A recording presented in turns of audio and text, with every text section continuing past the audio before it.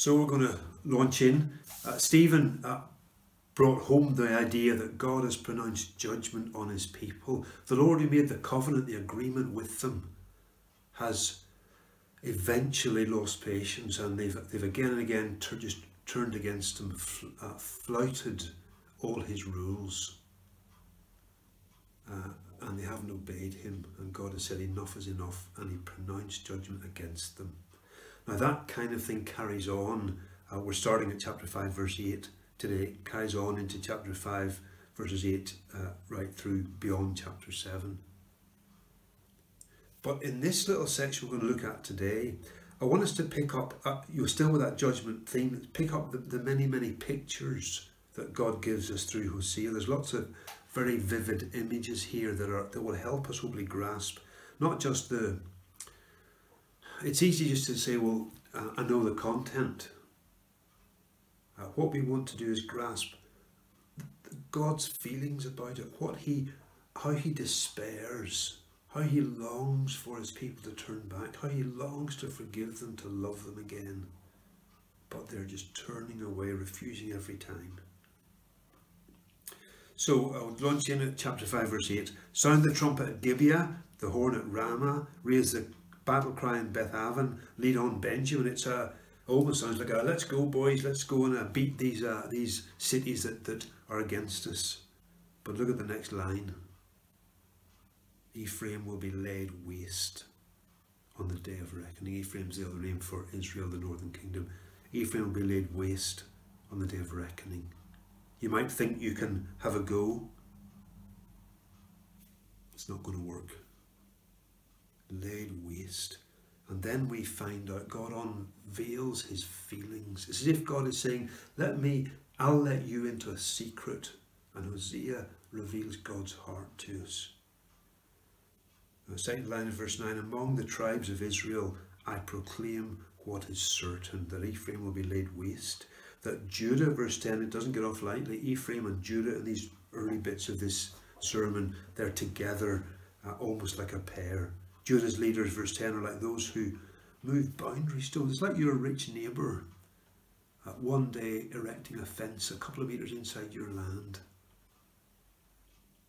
Moving the boundary stone. That's what Judah's leaders. They just don't care about other people. They just do what they want. They don't consult. They don't think of what's right or wrong. And God's response, I will pour out my wrath on them like a flood. Now we've seen images of flooding locally and further afield. And it just comes and nothing can stop it. It turns everything in its path. God's judgment will come like a flood of water. Ephraim, verse 11, is oppressed, trampled in judgment, but, or maybe because, she's intent on pursuing idols. Why is this judgment coming? Well, just God reminding us, she chose to go after gods that wouldn't and couldn't help, to use sticks, as Diane showed us last week, to find out the way to go. And God says, verse 12, two lovely images here. I'm like a moth. God saying he's like a moth. Now that's not flitting about. What he means, I'm a moth, is I am biting, eating away at your substance. I'm like rot to the people of Judah. One day it'll just be dust. It'll all be gone.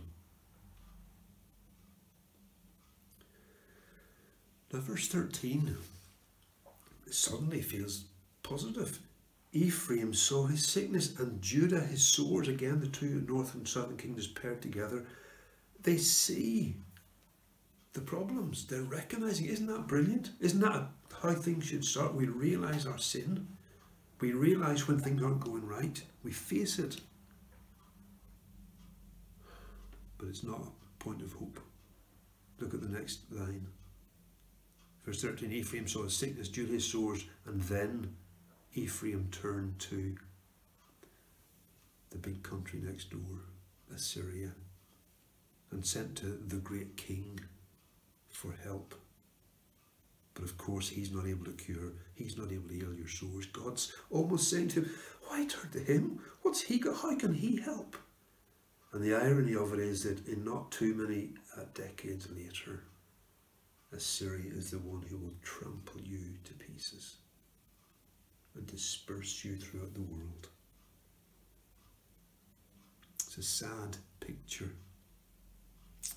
Verse 14 continues to be a sad picture. God has said, I'm like a moth, I'm like rot. Now he says, I'm like a lion.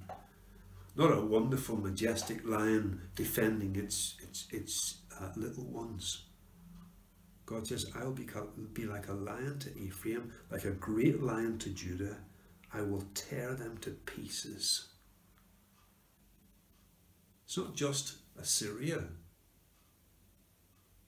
God himself will go on the offensive against his own beloved people. Now verse 14 to chapter 6 verse 1. Think of this lion imagery. I'll read 14 again. For I will be like a lion to Ephraim, says the Lord, like a great lion to Judah. I'll tear them to pieces and go away. So he kills them, and there's this carcass lying there, and he goes away. He says, I will carry them off. There'll be no one to rescue them. I will return to my lair until they have borne their guilt and seek my face. In their misery, they will earnestly seek me. See, God's intention is not to stamp down and destroy. God's intention is to bring them to the point of looking for him to help, of coming back to him, of knowing that he is their hope, he is their peace. And chapter 6 verse 1 opens with brilliant. Come, let us return to the Lord. He has torn us to pieces. He has been the lion fighting against us, but he'll heal us. He has injured us, but he will bind our wounds. After 2 days he'll revive us. On the third day he will restore us, that we may live in his presence. Now, this is the only place in the Old Testament where it talks of rising on the third day, restored to life on the third day, resurrection on the third day, if you like. Now, it means obviously here the people, or Hosea speaking for the people, saying, well, God won't leave us forever. In the second or third day he'll come back. It's a metaphorical, it's picture language. But we have to see here and notice that these are the kind of things when Paul said that Jesus rose from the dead according to Scripture. This is the kind of verse that Paul would have had in mind. So there's a little kind of hidden seed of something pointing us to Christ. What is our hope? That God will raise us. And if he doesn't raise us, there is no hope. So this is what they're saying. After 2 days he'll revive us, and the third day he'll restore us, that we may live in his presence. Let us acknowledge the Lord. Let us press on to know him. It's repentance, basically, not in those words. As surely as the sun rises, he will appear. He will come like the winter rains, like the spring rains that water the earth. 1, 2, 3 days in verse 2. Now we have 1, 2, 3 rains from the season, the early rain to get the seed ready for the sowing. So I get the ground ready to sow the seeds, to take the seeds. Then the next rains, the winter rains, to help the plants grow. And then the summer rains, what they long for, and the terrible long summer of no rain. They long for these showers to bring a bit of life and hope. And they're saying, as surely as that happens, God will come to us. Just as 2 follows 1 and 3 follows 2, just as these rains follow each other season after season, God will come. It would be nice if the book of Hosea stopped here, if this was the end. But it's not the end. Look at verse 4. And notice again that it's not just Ephraim, it's not just the northern kingdom that had turned against God in a very obvious, deliberate way. It's also the southern kingdom, Judah, which felt it was following God. What can I do with you, Ephraim? What can I do with you, Judah? Your love is like the morning mist. Like the early dew, it disappears. They talked of rain, God's constancy, like the rain. And they'd even talked of God coming and giving life to them. And God God says, you want to talk about rain?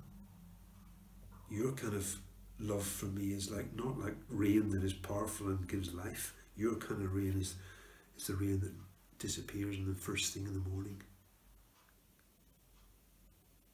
Your love is like the morning mist, like the early dew that disappears. And God goes back on his old theme.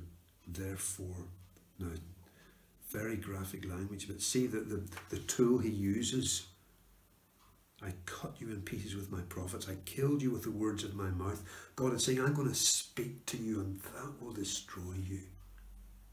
I'm going to speak because my words of judgment, following words of hope and promise, my words of judgment are sure, and you will be destroyed by these words of judgment.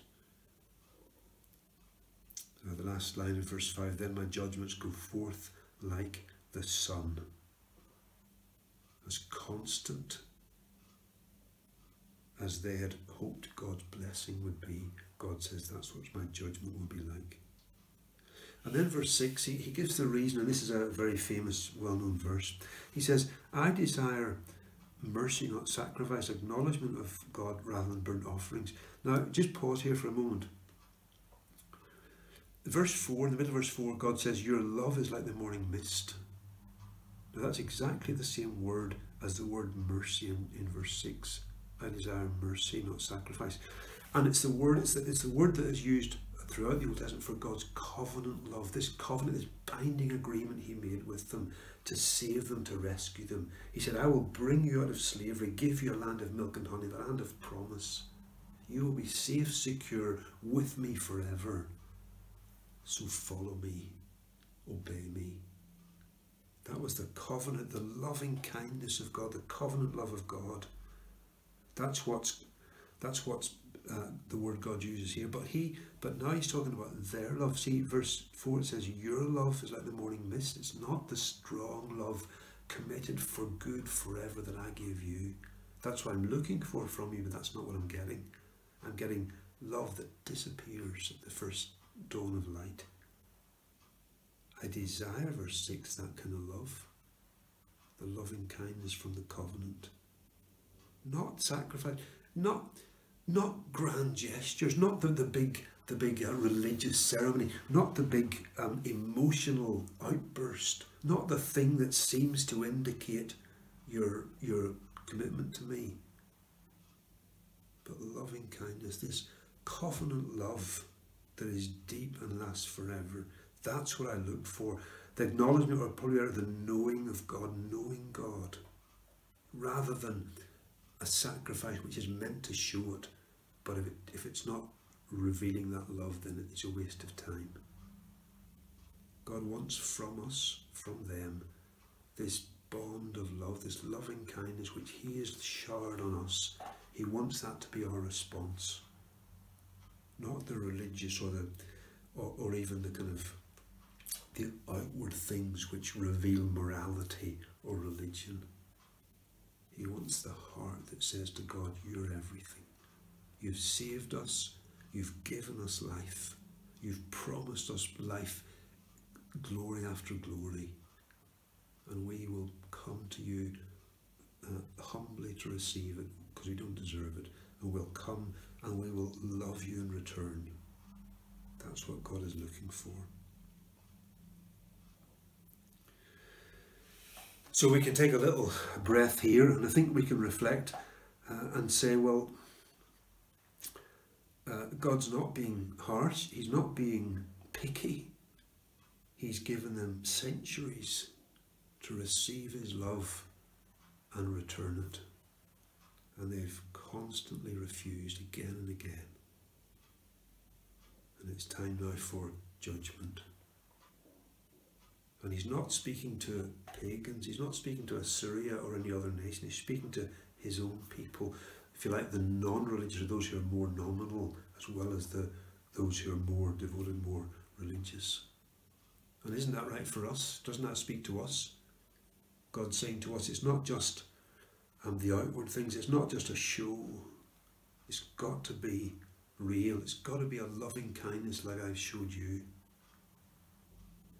That's a challenge for me. It's a challenge, I imagine, for each one of you watching this. Am I willing to say to God that look inside my heart, look at what's going on, expose the truth of what's going on in me, my motivations, my actions, my inside thinking as well as my outside action and speaking. And is it a response of loving kindness to God? And if not, I need to come humbly in repentance and use the words of maybe chapter 6 verses 1 to 3. Use those genuinely from the heart, not in a flippant way, presuming on God's mercy. Okay, we're now at chapter 6 verse 7. It's more of the same, really. It says, as at Adam they have broken the covenant, they were unfaithful to. Now it could be, instead of as at Adam, it could be but like Adam, meaning Adam and Eve, Adam. And now that fits well, and I think in terms of the original that does make sense. Like Adam, they have broken the covenant, they were unfaithful to me. Adam was unfaithful to God in Eden. So they're repeating Adam's sin. Or maybe at a place called Adam, they broke the covenant. Verse 8, Gilead is a city of evildoers. Now, picture this again. Imagine just a city, a town in Israel. Mud brick houses, perhaps. Plenty of people around. Lots of dust, dry. And footprints, dust from the footprints. And here, God looks at this city in Gilead or of Gilead and says, what kind of footprints am I seeing? The footprints of murderers. Footprints of blood. As marauders lie in ambush for a victim, so bands of priests, the religious leaders, they're the ones, the murderers on the road to Shechem. All the leadership, murderers. They're carrying out, at the end of verse 9, their wicked schemes. I've seen a horrible thing in Israel. God is now almost laying bare his frustration, his sadness. I've just seen it, he says. Murder on the streets of my towns, my cities. Ephraim, verse 10, is given to prostitution. Israel is defiled. Also for you, Judah, a harvest is appointed, not just Ephraim, but Judah as well. It's the last mention of Judah in our passages, but God wants to say, Judah, don't you smirk at their judgment. You're not much different. God sees a horrible thing in Israel, murder, priests just doing their own thing, getting what they want, no morals whatsoever. Prostitution, adultery, and Israel, it says at the end of verse 10, is defiled. Now it's almost like a final of Stephen's gavel punching on the desk last week. It's almost like a final thing saying, right, that's it. Israel's defiled. In the Old Testament law, you're defiled. If you've done some sin, you're defiled. You're excluded until the repentance or the amount of days needed for that defilement to go. You're excluded. You're out of the covenant. You're under the curse. Defilement is almost like a word of judgment. Then verse 11, Judah, a harvest is appointed. That's again a picture, a field for harvest, reaping the terrible judgment. The curse is coming and sweeping away all the grain, taking it all away. The sadness of God continues at the end of verse 11. Whenever I would restore the fortunes of my people, God expressing a desire for their blessing. When I would restore the fortunes, 7 verse 1, whenever I would heal Israel. What do I see? Instead I go down to look and all I see is what comes to the surface. The sins of Ephraim, the crimes of Samaria, the capital of the northern kingdom. What do I see when I look at their activity? Thieves, bandits. Nowhere is safe. My city, the promised land, the towns I have given you, the habitat of thieves and murderers. Verse 2, but they don't realise that I'm watching. They don't realise that I'm counting their evil deeds. I remember them all. Their sins engulf them, but yet they're always before me. They're drowned in them so they can't see it, but I see it. The sins engulf them. That's again a very vigorous picture, saying they're so sucked into it. That's the life they live. They cannot see how evil they are.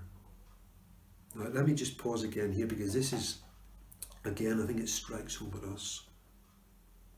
There are sometimes when you move into a certain lifestyle, or delve into a certain sin, or move in certain company, so that their language, their feelings, the things they watch, the things they do become normal. And other people perhaps can see, but you can't, that things are changing. I remember, this was years and years ago, I was playing the church football team when I was probably 22, 23. And the guy who was the captain, a really nice guy, seemed to be a good Christian. I remember the first time I ever heard him swear on the football field. And I just kind of noted it, slightly sad, but within a year he'd lost his faith, he'd given up on Jesus. And that seemed to me just, it was a mark of the company that he'd been keeping, the kind of, he was a teacher, he was spending more time with other teaching staff and so on. And he was drawn away. And he didn't see it at that time, I think. We don't realise we're being drawn in, but we would realise if we went back to the Bible and read these words, read God's word to us. If we feed ourselves what God says over against what our friends or the world we're living in says, then we will see with God's eyes, rather than be engulfed in the world we're living in. Okay, sorry we're just walking through this in order, but it seems to me that's a good way to do it, because there's so much so many images here that we can pick up on. So we're now chapter 7 verse 3. Now here we're introduced to the king and the princes. They delight the king with their wickedness, the princes with their lies. Now the word wickedness is the same as the word evil in verse 2, evil deeds. So that's the link. These people are doing these evil deeds and not realising they're engulfed in the sin. And the king and the princes, they love it. They're delighted. Those who rule the land, they're at the forefront, they're part of it all. See, there's this doubling, the king and the princes. And then the image suddenly changes, verse 4. They're all adulterers, burning like an oven. Now, you can picture that image of adultery, an oven whose fire the baker need not stir from the kneading of the dough till it rises. Now, I think the imagery here is the baker, think of a kind of pizza oven, perhaps the baker prepares the fire in the oven, and it's there. He doesn't need to stir it, it's there. But it's almost as if it's saying when adultery and sexual desire is like this, it keeps flaming itself. It doesn't need someone else to stir it. It's there all the time, feeding itself.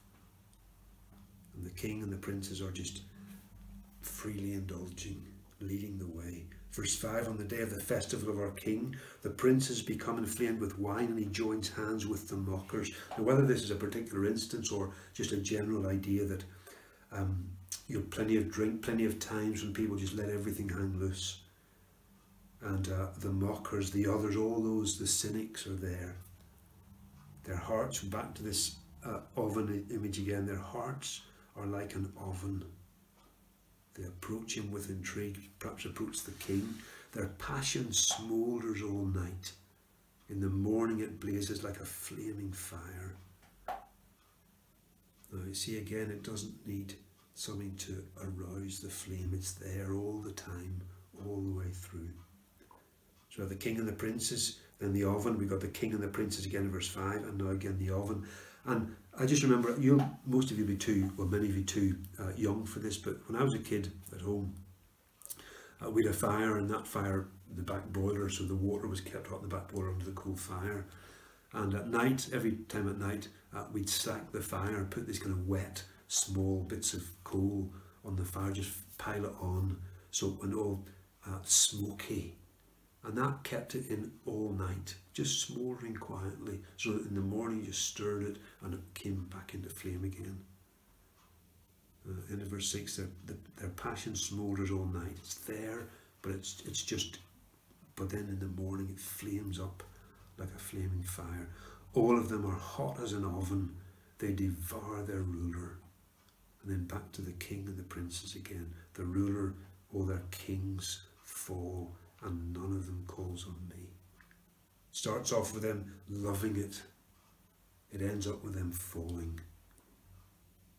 Their height of their prominence, their excitement, their joy, their enjoyment of their power. And in the end, those things destroy them. For sad, isn't it, at the end of verse 7, all their kings fall, and none of them calls on me. God has said, I'm here.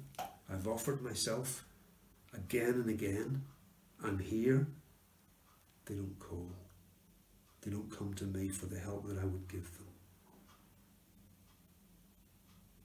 It's an important picture, this, because it's saying that those who have authority and power, it's so easy to enjoy that, to live in that kind of life, to lose a sense of what really is going on. And then you open your eyes one day and find it's too late. You've lost the privilege that you had in that position of power. And you didn't see that God could have got you out of it. You shut your eyes to it. Verse 8. Ephraim mixes with the nations. Ephraim is a flat loaf not turned over. Now this is two little pictures here, and it's probably just picking up the idea of the baker and the oven. Ephraim mixes with the nations. You're mixing your dough to make a cake or something. And Ephraim is mixing with what? Not with the good stuff, with the bad stuff. Ephraim is mixing with those who don't belong to the Lord. So that there's two things which don't fit. It can only end in disaster. The next little image, Ephraim is a flat loaf not turned over, burnt on one side, uncooked on the other. It's not right. It's not good. It doesn't taste right. It's not what you're after. It's a failure. Foreigners, this is what's behind it. Foreigners sap his strength and he doesn't see it. You see, this picks up from what we've seen before. Blindness. Foreigners sap his strength, he doesn't realise it. His hair is sprinkled with grey, but he doesn't notice. Now, if I wore a toupee and coloured my hair, my beard, you'd just laugh, wouldn't you? Saying he doesn't want to get old. This poor king, these poor princes, they think they're in their prime, but actually they're on the way out. They think things are going well, but they're blind. They're not seeing it. Verse 10, Israel's arrogance testifies against him. But despite all this, and again it's God standing there saying, come to me, he does not return to the Lord his God or search for him. Almost this moment of this heightened crisis of power, where he thinks in his prime, but actually it's almost the end. God is saying, I was here, I am here. Turn and look, come to me.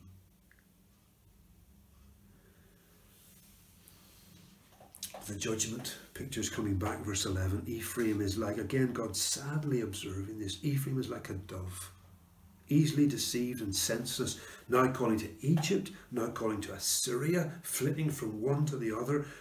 When they go, God says, I will throw my net over them. I will pull them down like birds in the sky. When I hear them flocking together, I'll catch them. They're not going to get help from there. They're not going to get away with thinking they can do without me, thinking they can have what I offer and refuse me. I will catch them. Woe to them, verse 13, because they have strayed from me. Destruction to them, because they have rebelled against me. But still, the end of verse 13, God hasn't forgotten why, what he's doing. He's not so engulfed in his anger that he can't see what he really wants. I long, he says, to redeem them, but they speak about me falsely. They don't cry out to me from their hearts. They wail on their beds, they slash themselves, they're kind of emotionally kind of involved in something. They're trying to get life to go well, they're trying to get themselves sorted. They appeal to their gods for grain and for new wine, but they turn away from me. It's as if when they look with blind eyes when they look towards God, but they look around them at these other things that are useless or destructive to them, that do them no good. Verse 15, God says, I trained them, I strengthened their arms, but when it comes to me, they plot against me. They don't turn to the Most High. They're like a faulty bow. Think of a bow and arrow, pathetic bow that it starts and just doesn't make it. It doesn't reach its goal, its target. They're pathetic. They think they're trying to get to God, but they're not really doing it. They're not really interested. Their leaders will fall. This is the result. They'll fall by the sword because of their insolent words. They'll be ridiculed in the land of Egypt. The place they go for help, they'll be laughed at. What a fall from their king is delights in the wickedness, to his blind, to his grey hairs, to his ridiculed by the nation he seeks help from. So that's the end of our passage. So just kind of draw things finally together. What's your overall feeling? It's sadness, isn't it? Isn't it a sense of, if only they had looked up, if only they had not been blind, if only they had seen beyond their noses. God was there. The end of 5:15, in their misery they will earnestly seek me. 6:11, whenever I would restore the fortunes of my people, it's what he wants to do. End of 13, I long to redeem them, but they don't cry out to me from their hearts. God is looking to us and saying, come to me. Whatever situation, if you're feeling engulfed, come to me. Even if you're so engulfed you can't see, but there's a little light, a little kind of something, come to me, he says. If you sense uncertainty, you don't want to go that way, come to me. That's the answer. Come to me, he says. Earnestly seek me. Use the words of 6 verse 1. I'm going to finish with these words as I pray. Not to use them blandly as it seems Israel did then, but so that they can be genuine expressions of what's in our hearts. Words that we can then put life to from within. God is longing for us to come to him. What's stopping you? Let's pray. Come, let us return to the Lord. He has torn us to pieces, but he will heal us. He has injured us, but he will bind up our wounds. After 2 days, he will revive us on the 3rd day. And we thank you, Lord, for this wonderful just hint of resurrection. On the 3rd day, he will restore us, that we may live in his presence. Let us now acknowledge the Lord. Let us press on to acknowledge him. As surely as the sun rises, he will appear. He will come to us like the winter rains, like the spring rains that water the earth. Father, we thank you for these words. May they express what's going on inside us, the genuine desire of our hearts. And may that turn into deliberate, dedicated changes and commitments through the power of your Spirit to follow you. Thank you, Father, that you have not finally and forever closed the door. Thank you that you stand offering, you come to us to offer this life. And thank you, Father, that this picture of resurrection is there before us too, that at the final day, when everything else has gone, when all the sufferings are over, that we will be raised with Christ, immortal, into your glorious promised land. Father, come to us, we pray, in the name of our resurrected Lord Jesus. Amen.